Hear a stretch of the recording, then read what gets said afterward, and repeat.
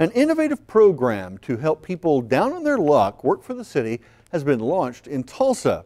It's called A Better Way and is modeled after something tried in Albuquerque, New Mexico. If it works as well in Tulsa, the mayor hopes it will forge a better way in other cities in Oklahoma and across the nation. We see them on street corners in most metropolitan areas of Oklahoma. Panhandlers carrying signs asking for handouts.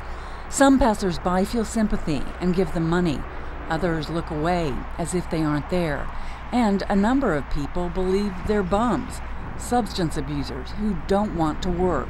But Tulsa Mayor G.T. Bynum doesn't see it that way. Rather than treating them like criminals, we want to treat them like our neighbors and connect them with people here in our community that are trained to help them get back on their feet.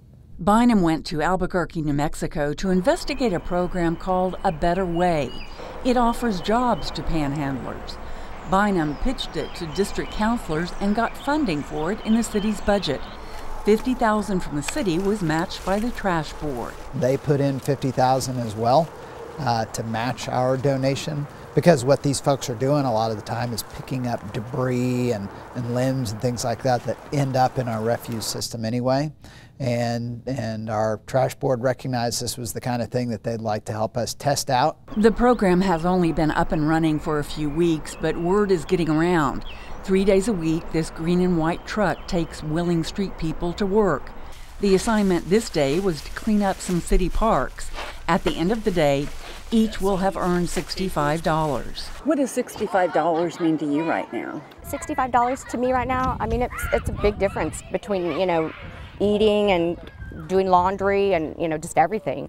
Linda Boyle isn't homeless, but after a brain aneurysm a few years ago, she's had a hard time holding a job. I'm, trying to not accept that I've got a disability enough to where I need to go apply for disability. I have not applied for disability. I still feel like I'm very capable of working, but I have a lot of headaches that keep me down. She and others on the work crew say they're happy to be out here today and that it sure beats panhandling. I was always one of those people that would give everything I had to someone who needed it, and now I find myself in that position, and it's kind of hard and humbling, And if you get out there panhandling, I tell you, it's the hardest thing I've ever had to do. Sit there and show people I'm hungry or or need help. Melvin Parsley and the others got up at the crack of dawn to get on the work crew. Parsley lives at the Salvation Army shelter right now and says he too has been reduced to panhandling. It's a shameful feeling, I can't really look at the people in the eye, and just stand there with a sign. Then usually when they try to hand me money, I'd say I'd rather have a job if you got a job. Alex Aguilar is the director of employment services for A Better Way.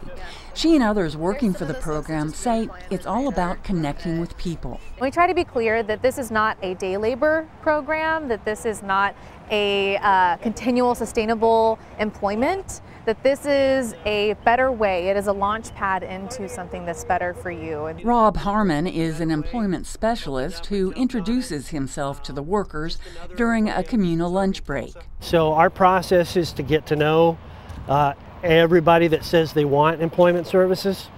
We do a sort of a career profile, meet with them separately. So it takes a little bit of time. I think the important thing is to make sure that when we do land them in their next job, that it's something that is a good fit for them.